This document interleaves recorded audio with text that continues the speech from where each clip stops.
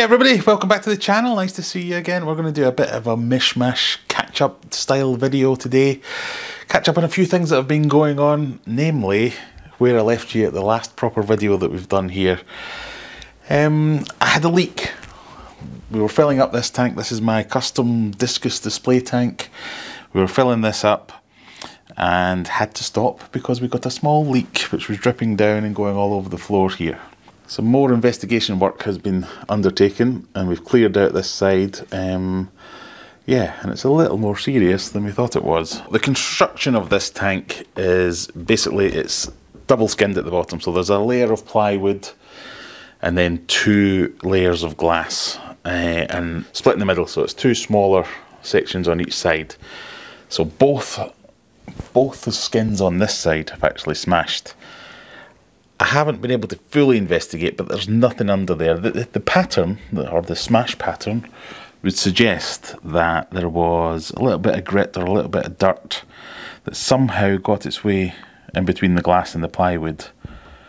But I've not been able to find anything, so I don't know if it was maybe just something in the move, because I've only just moved into this house. If you're new to the channel, remember to click that subscribe button. But I've only just moved in here. It could have been damaged, it could have been a hairline fracture, it could have been something small slipped in. I don't know what's going on, but the upshot of it is knackered, basically. So, what we're going to do about this, normally it would be RIP this tank, but what I'm going to do is take it outside, see if I can get some glass made up to replace these two bottom panels. See if I can find some other way of doing it. I mean, there are options. You could just take another panel of glass, put it over the top and silicone it in place.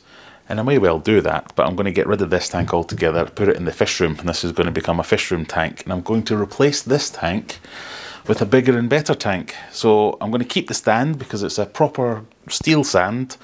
Get a tank with the same footprint, but get something a little bit taller, because this is an open top tank, but it's, even though it's got this pelmet on.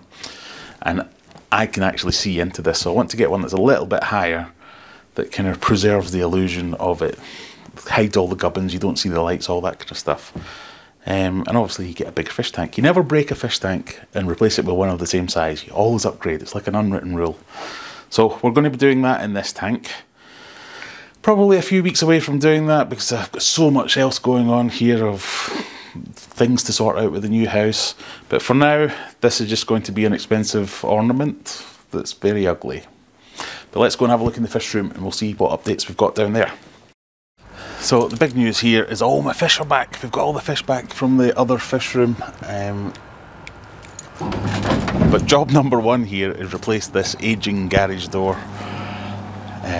It's taking up too much room. I'll show you what I mean here, but it's taking too much room. It's kind of broken.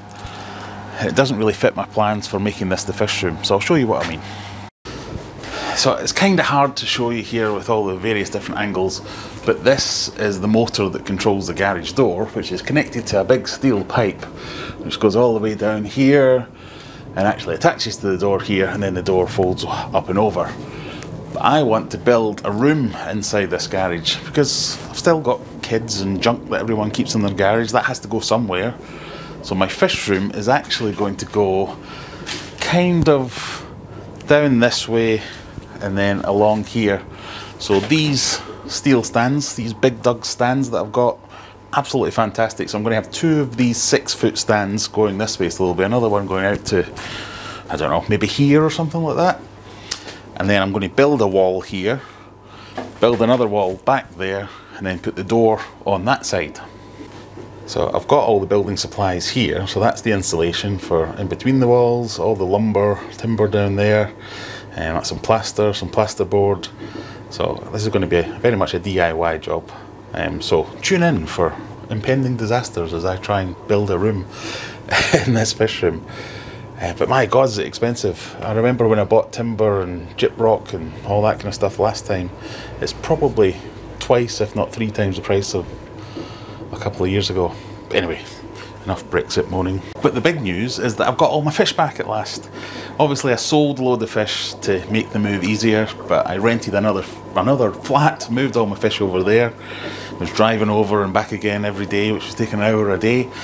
Thank God they're all back again. So we're starting slowly and starting small again. I've just in here got all my plecos, all my endlers, all my guppies, Humphrey, the very happy flowerhorn, my discus, my angels, and all the other bits and bobs that are around here. So I'm keeping these fish here for the time being, because I'm not going to do anything with this wall behind it. Behind this wall is like a void, it's not an outside wall.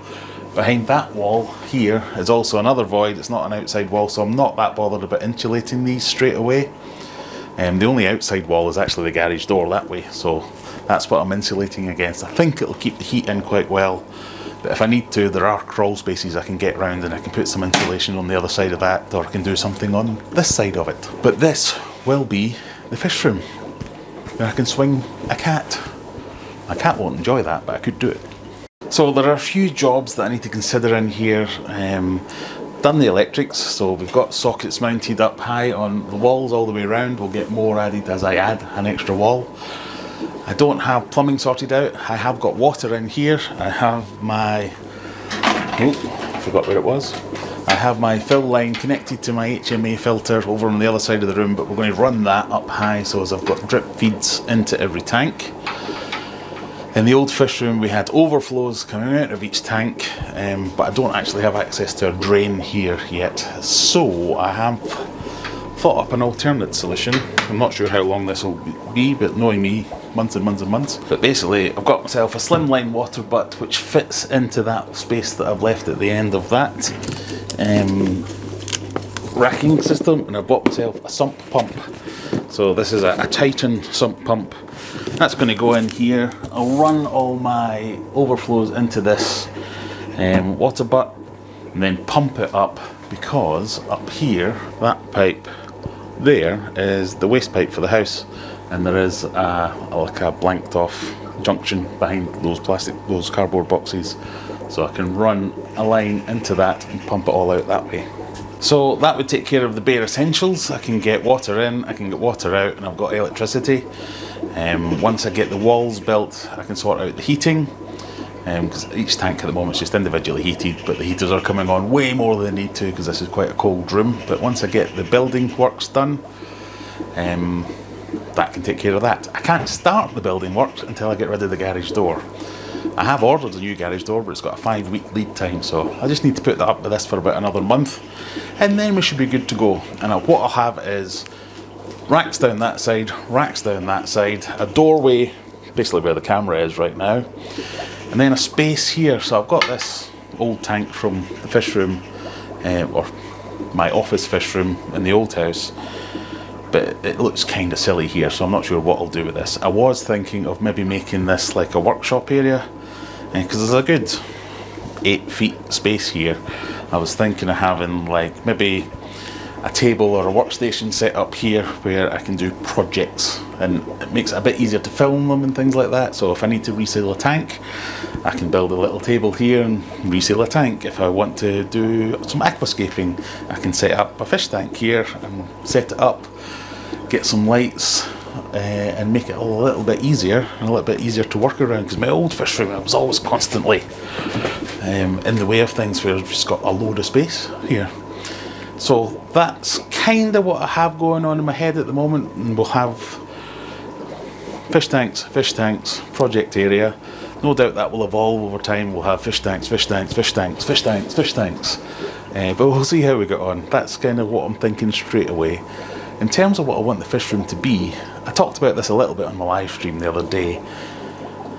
I kind of want to have dedicated themes for things. So if I just go with what fish I want to buy and what fish I want to try, I'm going to run out of tanks immediately. So I think I'm going to have dedicated amounts of time, whether it's a year or 2 years of, right, now we're going to be breeding. The next year might be, right, now we're going to try and set our own guppy strains. Next year it's going to be, let's get some monster fish. Next year might be, let's do some African cichlids or things along those lines. I really don't want to do everything half-arsed. I want to have a proper go at things. So if I'm going to breed discus, I'm going to breed discus, and we're going to do everything that we need to do that. We're going to concentrate on conditioning and getting everything up, not having a mishmash projects going on all over the place. Or maybe we have breeding on this side and showfish on that side, or loads of options. Let me know in the comments, what would you do if you had the chance to set up a fish room from scratch, as I'm about to be doing, what would you do? I'm genuinely interested to find out what you think. So I don't want to spend too much time rushing out and buying a whole load of new fish, because I'll need to move all these racks around when I'm doing the building works. So for the next month or so, I'm going to concentrate on the tanks that I've got at the moment. I mean, everything is very much set up with the bare minimum just to keep the fish alive, because they've been moving around from place to place. This wall isn't going to move anywhere, so I'll probably spend a little bit more time with these fish, getting them set up just to keep them going, with a bit of a nicer environment, so it's not just all bare bottom tanks. I think Humphrey might appreciate a bit of gravel in the bottom, because he did like doing that when I had that for a while. I think we need some sand in the discus tank to keep that going. Yeah, just spend a little bit more time getting everything a little bit nicer, because these are going to be permanent homes for most of these fish. Obviously Humphrey, that's usually Humphrey's tank there, but the discus are all in there at the moment. But you know, for a good month they're going to be in there, so we'll do something to keep everything a little bit happier. But yeah, it's all a bit in play, everything's moving around, there's too many moving pieces. So I don't want to commit to too much straight away before we get the room built, because once the room's built I'll have a much better idea of what we can achieve. But I just wanted to give everyone a chance to catch up on what's been going on. I know I've not put out any videos for the last week or so. I was a bit disheartened by the whole breaking of the custom discus tank, if I'm completely honest, but I think I've got past it now. I spent a week just staring at it and seething every time I walked past it, because it's in the hallway. Every time I walk past it, just going, that's it, I've quit, I've had enough of everything. But put on my big boy pants, I'm over it now. We can move on, go on bigger and better. So hopefully we'll have a new tank in the next few weeks. I haven't actually ordered one yet, so I don't know how long it'll take. But I've made the decision at least. Anyway, thank you for joining me. Please let me know in the comments if you've got any ideas or anything you'd like to see. We've been talking about this on my live streams on a Friday night, so join us there. You can have a bit of a chat and catch up with the gang. Let me know what you want to do. I've promised to sponsor a few tanks with our subscriber tanks. People have been leaving super chats to buy me plants, so there's going to be a plant called Jennifer in there and another one called something else. So come and join us on a Friday night, we have a good laugh. But yeah, let me know in the comments, what would you like to see in here, or what would you do if this was yours? But for now, we'll leave it there. Thank you very much for joining me. Please consider clicking that like button, the subscribe button, or even the join button. It all really helps me out, especially with all these things to sort out. But thanks for coming this time at least, and we'll see you next time. Bye!